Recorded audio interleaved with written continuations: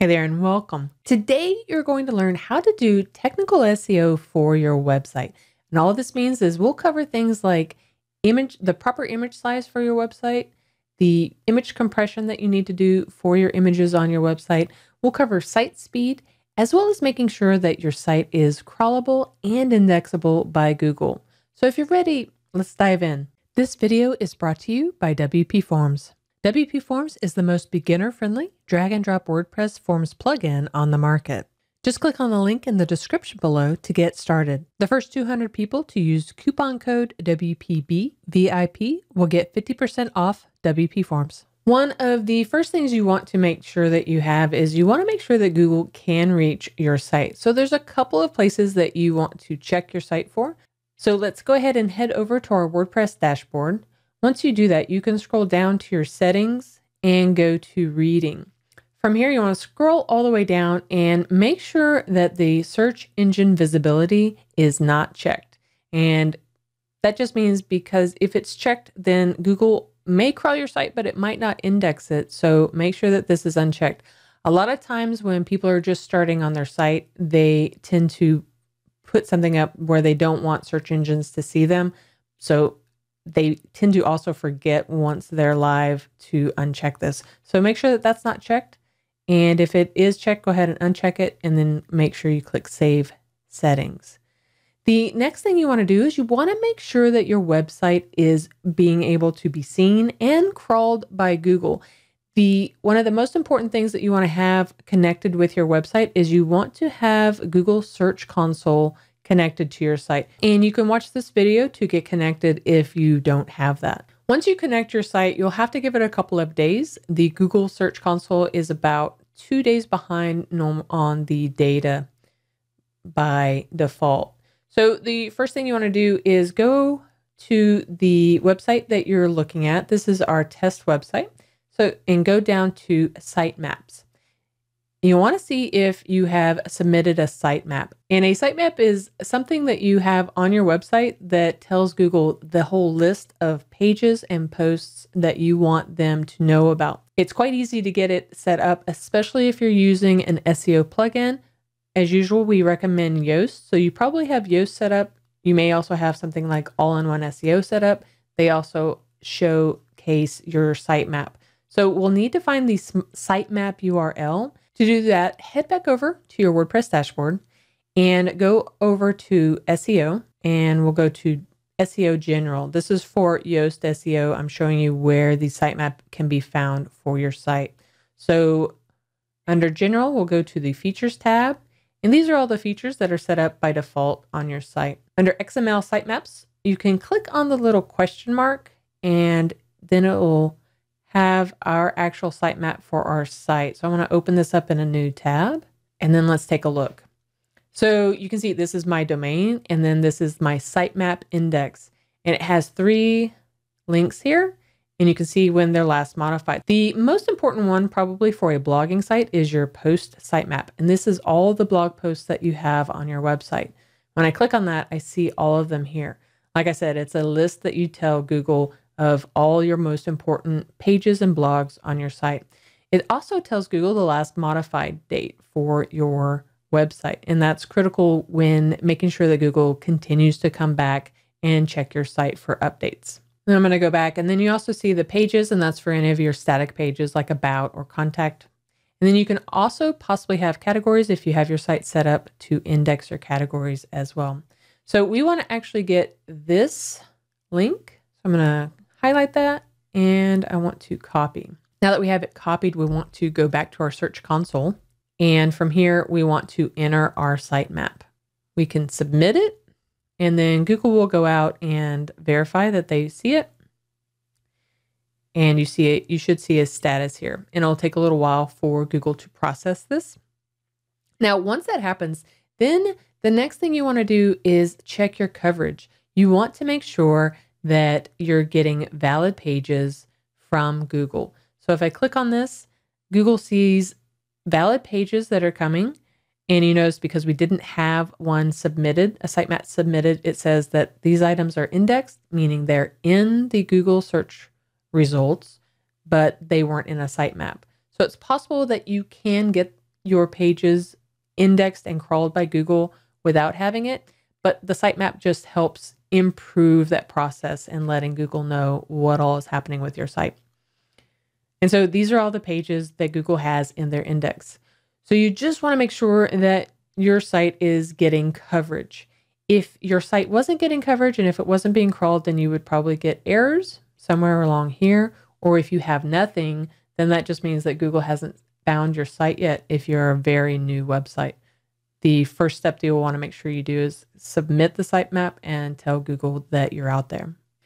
Going back into my sitemap items, you can also see this area over here on the last time that it was crawled. So you'll want to make sure that you see a most recent crawl date for your website to know that Google is continuing to come back to your site to crawl it and to index and crawl any new pages that you have. The next thing you want to look at for your site is to make sure that your site speed is good. By default, you want your site speed to be less than 3 seconds, meaning when somebody comes to your site, it should take them no longer than 3 seconds to wait before your page loads. And that's actually come down quite a bit from even just a couple of years ago, where it used to be as much as 7 seconds. Let me show you a tool that you can use to analyze your site speed. WP is one of our sister sites, and you can type in the domain of your site and click analyze. And what it will do is it will go out and check your site load time and give you an overall performance, as well as give you some ideas of how to improve it. So my load time for this site is 0.85 seconds, which is really good. Anything less than 3 seconds is great for users. They won't bounce as quickly. You get an overall grade performance. Now, we're looking at this and we want to make sure that our site is pretty fast, but don't get too bogged down in the improvements. I can see a lot of people will spend like their whole weekend trying to get an A or 100. A lot of times that's just not going to happen. You want to just make sure that your site is fast enough and that your page size is as small as it can. And we'll cover that with image compression in a minute. So this is a pretty good load time. If your site was higher than 3 seconds, then you'll want to cover some things and make sure that you can get the site down lower. Some of the things that you could do would be like enable a caching plugin on your site, do compression, which we'll do some image compression. I'll show you how to do that in a second. You can do browser caching, and all that means is there's a plugin that you can add to your website that kind of takes a snapshot of what your site is so that it's faster the next time somebody comes to your site. You always can improve your images and making sure that they are set up properly for your site. One of the biggest things we see that happens with bloggers is they will typically have really large images on their site. And just having a really large image that you take straight from your phone and you upload to your website, or if you download it from a free or royalty-free image site straight to your website, that's going to increase and bloat your site quite a bit. And let me show you what I mean. For example, this is a blog post that by default has this big, huge featured image. And you see it's actually not even coming up properly, but it's probably bogging down my site. So if your theme has things like featured image, you really want to take a look at that and see how can you reduce that, or maybe even remove the featured image version. It doesn't really help or lend anything extra to your reader. And if it's reducing the speed of your site, then that's probably not a good thing. The other thing you want to do is go in and find a blog post that you have an image on, right click on that, go to inspect. And what we want to do is we want to see what is the theme setting up for our site image. And you want to make any image that you upload the maximum. For instance, this is 520 by 293. I don't care about the length of it or how high it is, the height of it. I only care about the width, and I want to make sure that none of my images are wider than 520 that I upload to the site, because the theme itself won't go any larger. So anything over 520 width will be reduced down anyway. And so then that's extra data that will be bogging down my site. The easiest way to work with images for your site is before you upload them, open them in a program that you have on your desktop or on your Mac and resize the image. So I will use Paint. I have Paint on my PC. You can use Paint. I think there's like Photos for your Mac if you want, and we are going to resize this image. You see this is a huge image, and I'm going to click on the resize area. I want to go in pixels because I want to know the pixels. I know that my theme max width is 520, and we want to maintain aspect ratio. So I'm going to put in 520 for horizontal, and then the vertical will just go however much the aspect ratio will allow it, and then click OK. And now that's going to resize that. And now we can save that.